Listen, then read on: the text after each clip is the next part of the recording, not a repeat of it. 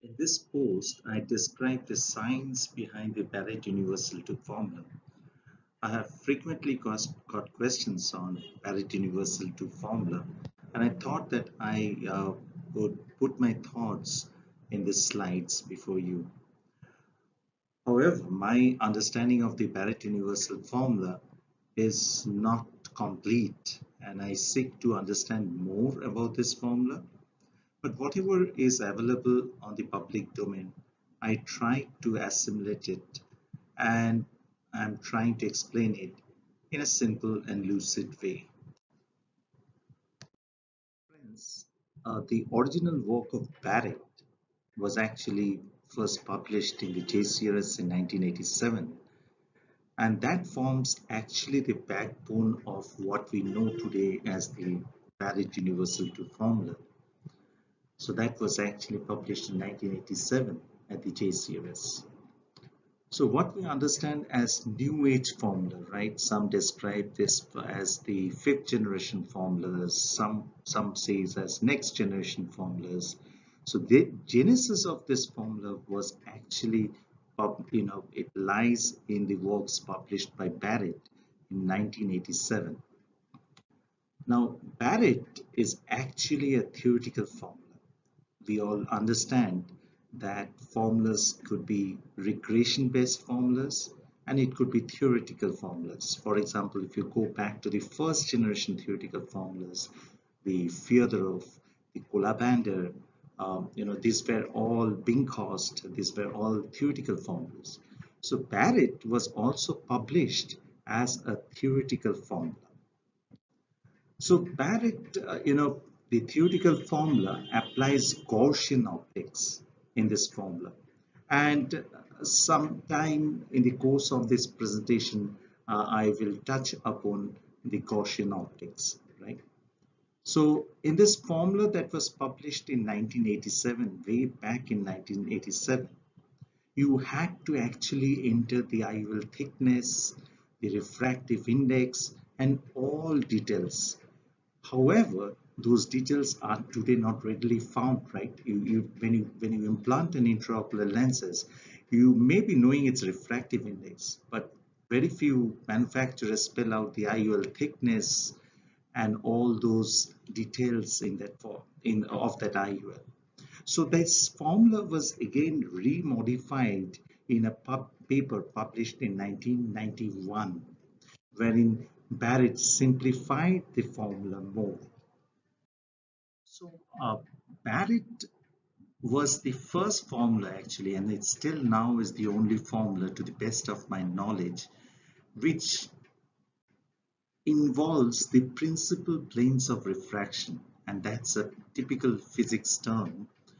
What this means is that Barrett is a thick lens formula. So in physics, there are two types of optics. One is regarded as a thin lens formula, and then the other is regarded as a thick lens formula. Typically, all IOL formulas has been thin lens formulas. That is, they don't they regard the IOL as so thin that the entire refraction in the IOL, in that thin optic IOL, happens only in one plane.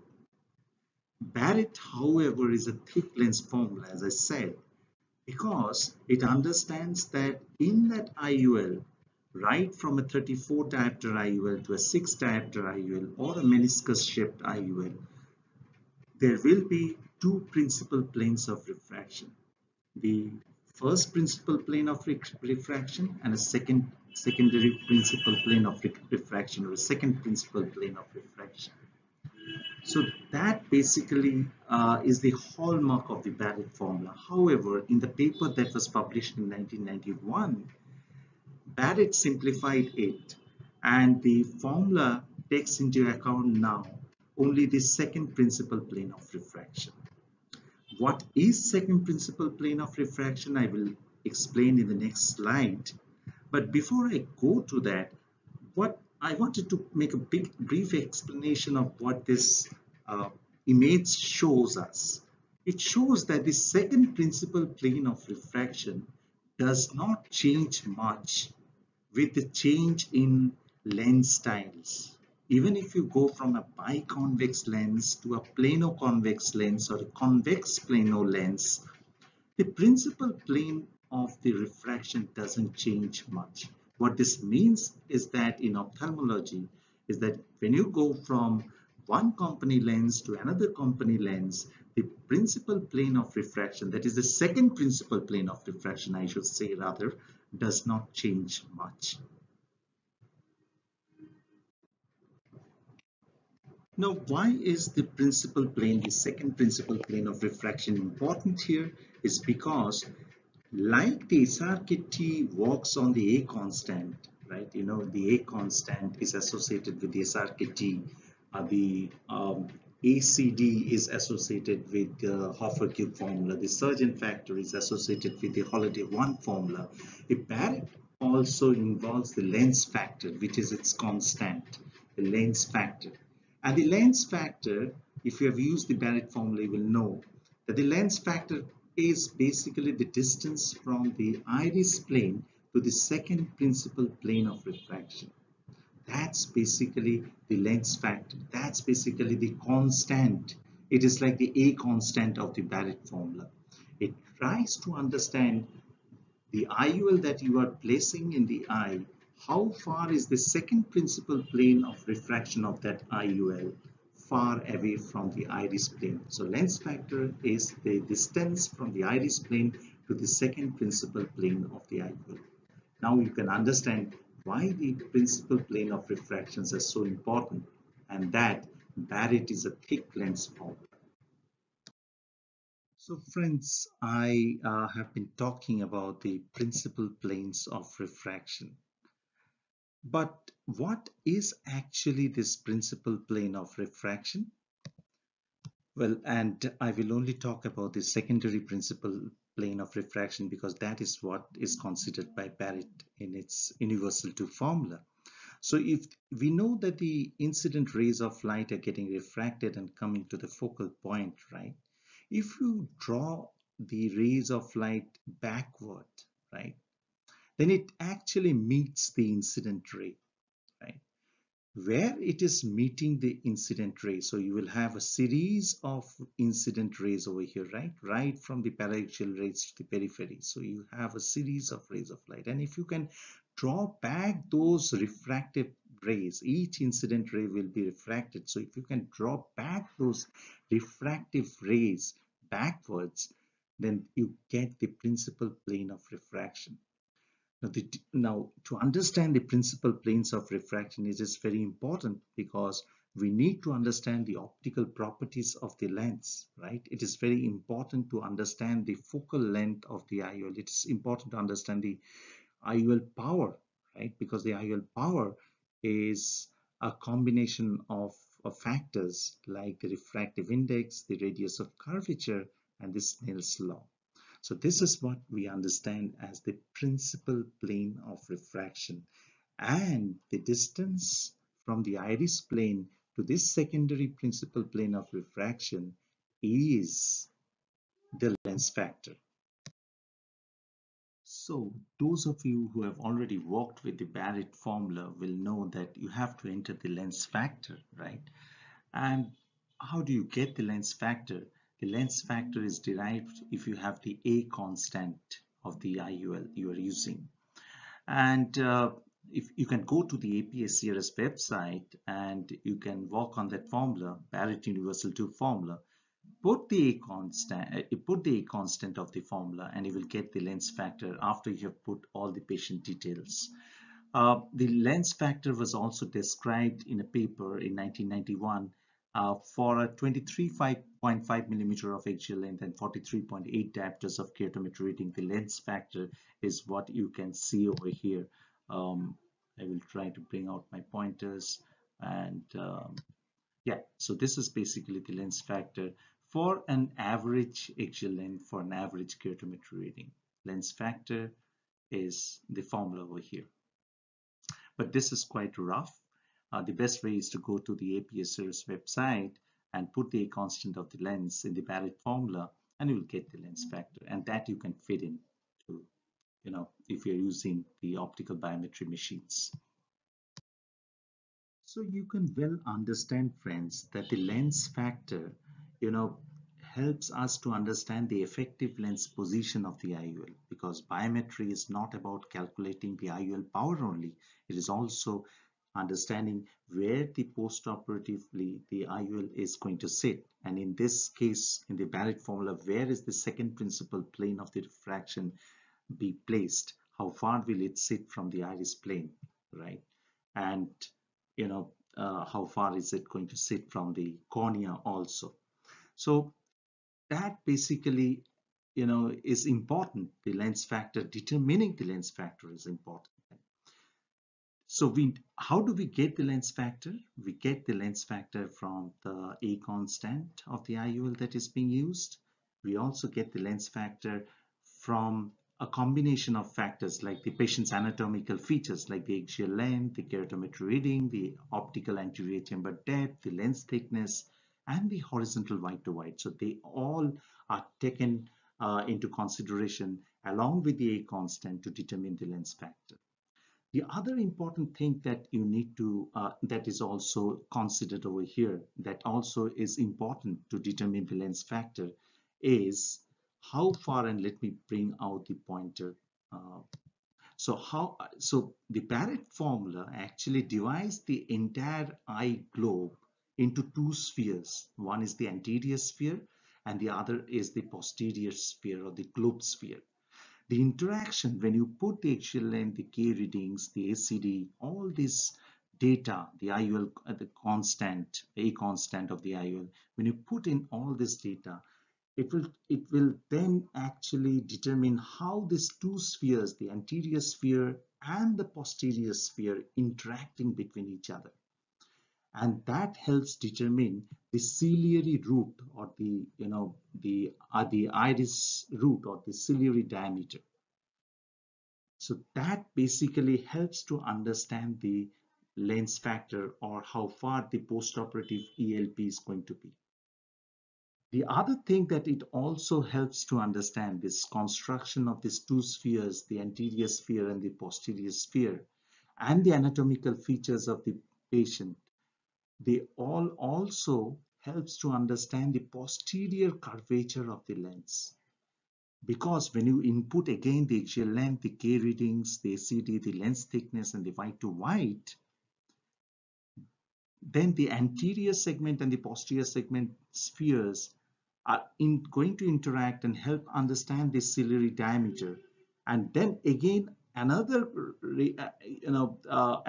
circle or a sphere is drawn up to the posterior cornea to help understand the posterior corneal diameter. So friends, why is the posterior, understanding the posterior corneal diameter important? The understanding the posterior corneal diameter is important here because from the work of Douglas Koch, which was published in 2011 at the J series, we came to understand that the posterior cornea has some amount of astigmatism which may negate or add to the anterior corneal astigmatism depending upon whether the anterior corneal astigmatism is with the rule or against the rule, right? So the Barrett formula understands that the corneal diameter, it's always higher or always greater at the horizontal meridian than the vertical meridian. As a result, the anterior, the vertically, it has a steeper cornea, right? And that is what also is reflected in the posterior cornea. And since posterior cornea is a meniscus in shape, the net result is that in the posterior cornea, you have approximately around 0.3 to 0.5 diopter of astigmatism in the posterior cornea. That is what the Barrett formula also recognizes. And in the previous slide, I explained to you how the Barrett understands the posterior corneal diameter by dividing the entire globe into two spheres. Remember that understanding the ciliary the ciliary diameters or the iris root, and then drawing another sphere trying to understand the posterior corneal diameter. So again, I repeat that, the two spheres, the corneal and the posterior segment sphere, intersecting with each other here, helps determine the horizontal and the vertical diameter of the cornea, right? And that helps understand the posterior corneal astigmatism. So now the question is, we understand the radius of curvature of the posterior cornea, and we have also got the anterior corneal curvature from the keratometer, right? So how can we use this information now to obtain the total power of the cornea? And here comes the importance of the Gaussian optics in the Barrett formula. You may have heard about that Barrett is a theoretical formula. It involves the Gaussian optics, and this is what is Gaussian optics formula is, which is D12, which is the net corneal power, is equal to D1 plus D2. That is the anterior corneal curvature plus the posterior corneal curvature minus the thickness into D1 into D2. Right? So that's basically the Gaussian optics, and you can break the anterior corneal curvature into the refractive index of the anterior cornea minus the refractive index of the air divided by the radius of curvature of the anterior cornea. Where do you get this from? From your keratometer, the radius of the R1, or the radius of the the anterior cornea. D2 is now we are trying to understand the power of the posterior cornea. We know the radius of curvature of the posterior cornea. We described that in the previous slides. So D2, or the power of the posterior cornea, would be 1.336 minus 1.376. So 1.336 is the refractive index of the aqueous minus the refractive index of the cornea, divided by the posterior radius of curvature of the cornea, which I described in the previous slides. And then when you understand you've got the power of the cornea, you have got the axial length, you have got the lens factor, all. It's not difficult for Barrett to understand what would be the IOL power, and it employs the Vergennes formula, which is described over here, right? So power is equal to N1, which is the refractive index of the aqueous, divided by V, which is the image Vergennes, minus N1 again, which is the refractive index of the aqueous, divided by U, which is again the which is basically the object Vergennes here. So that's basically the Barrett's theoretical Vergennes formula. Of course, it is not as simple as that. When you break this into, it goes into a good amount of mathematics in it, right?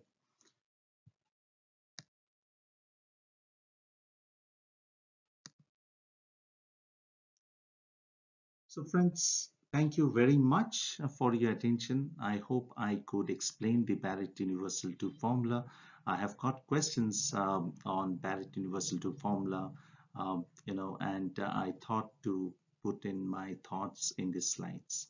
Thank you very much for your patience and active listening. And if you want to follow you can follow my site quickguide.org for more interesting subjects on ophthalmology.